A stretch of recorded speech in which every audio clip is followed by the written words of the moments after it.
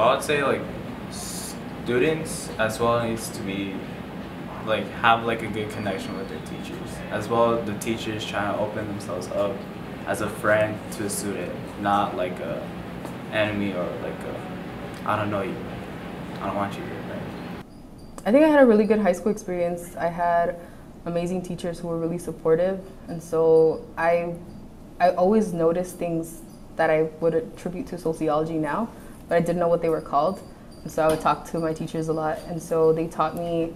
So they would tell me, you know, just work really hard and you'll get this. And I was like, that's not true. Like, I can see that's not true. My parents work hard every day, and they don't have much to show for it, right? And so then they'd be like, oh, you're attributing that to the myth of meritocracy. And so I thought that that was like really cool, that like through school you could legitimize people's experiences.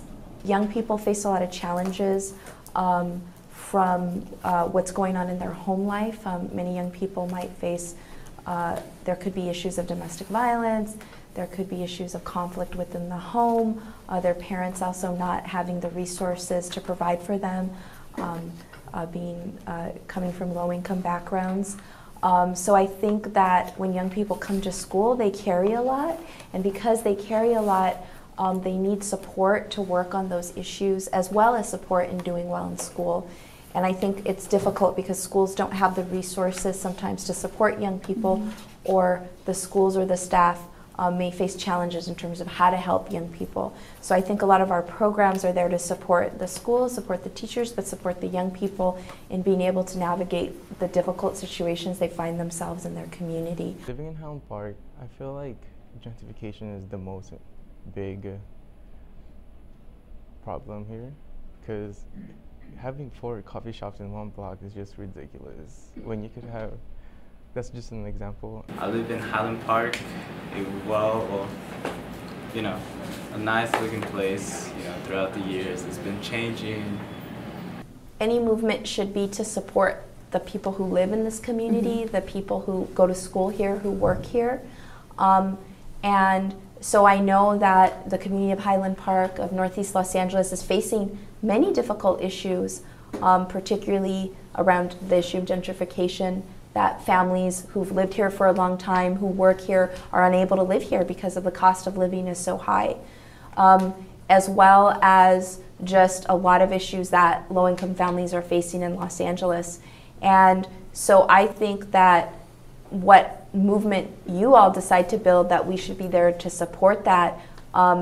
And in particular, I think that would be to help around issues of housing, help around issues of food insecurity, because many families don't have the food that they need, to help around quality education, and then around issues of immigrants' rights.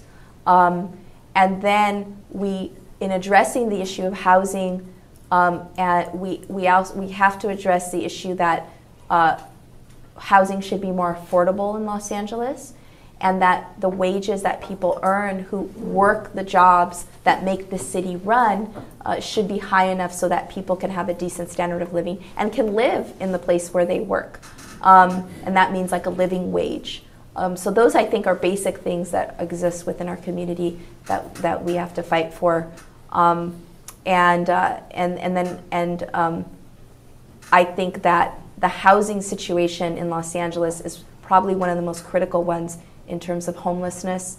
I've seen so many more homeless people in the city of Los Angeles within the last 2 or 3 years compared to even earlier.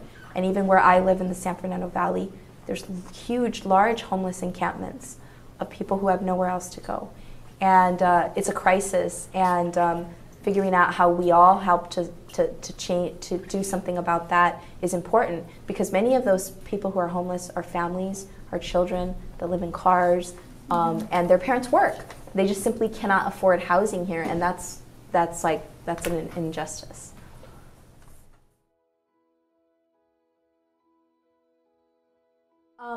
In the case of, and I'll speak specifically for the Muslim community, there's a need, and then to talk about other communities, there's a real need for us to build solidarity with, in this case, the Muslim community, because they're very, very vulnerable, and as well as, I would say, the undocumented community is two communities that are just being so heavily targeted in the times that we live in.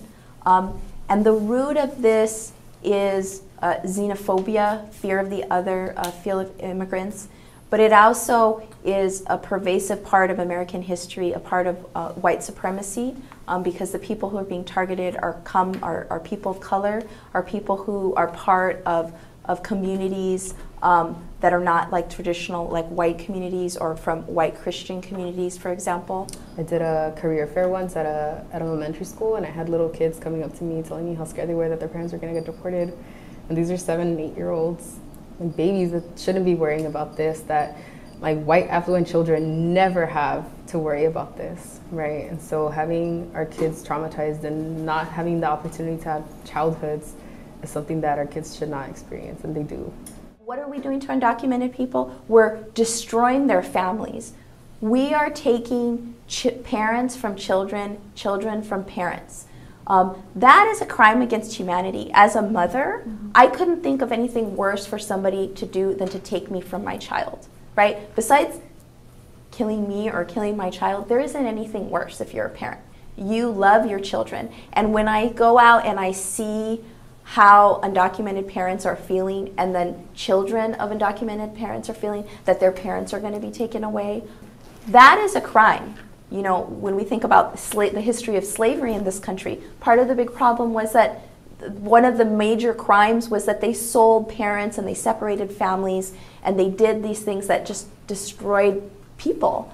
And that is the story that we need to tell. We need to have a movement and to talk about with people that this, at the basic level, we're all human beings. And human beings deserve to be able to be with their families, to be able to be cared for, to have basic resources like food, housing, a job, to have decent education. These are the fundamental things that we as human beings need, and that this is a basic human and civil right.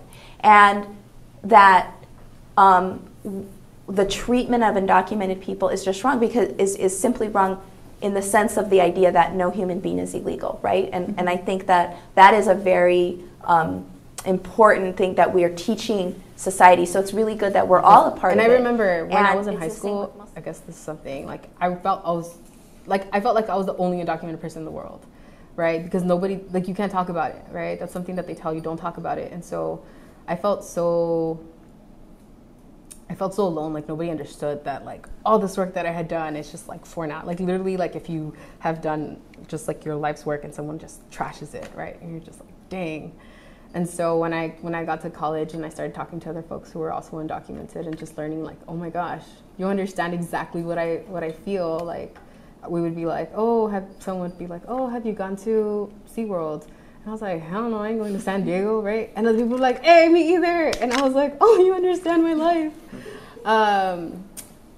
So just like learning to speak to people that you feel understood is so important. And then people who are a little bit older than you, so that you can just, the navigational capital that you can gain is crazy. You can do so much with the knowledge of people who've like gone through it before. And so just like I said before, like learning to organize so that you all can support each other, and not everybody has to be undocumented for that to happen, right? It's just like caring enough about each other so that we can all rise together. Immigrants are important because that's what makes this country, that's what builds up this country. As there's an old saying that says, America is a melting pot.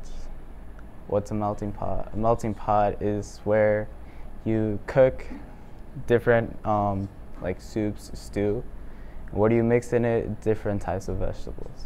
As America is a melting pot with different types of race, it makes up one delicious country. We are so powerful if we get our stuff together and we work together to like change things. So I think that my primary advice is to use our power collectively. Like we need to stop looking at our differences and like come together to fight against something that's detrimental to all of our futures and to our children. And I think that that's what we need to do. We need to get educated about our rights, educated about the ways that we've changed things in the past, and that we need to do it.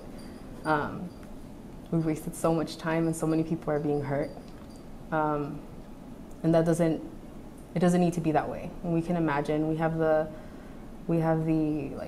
ability and the strength and the brains to make this world so much better for us. We just need to do it.